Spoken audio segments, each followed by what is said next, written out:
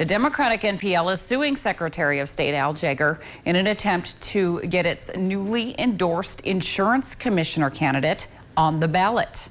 The party filed suit over Jaeger's refusal to certify Jason Anderson after the court deemed its former candidate ineligible. Last week, the court ruled that the original Democratic candidate, Trevesia Martin, did not meet the residential requirements for office.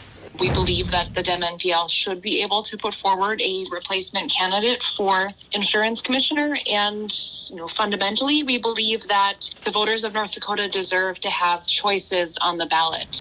The Supreme Court will hear oral arguments at 11 a.m. tomorrow.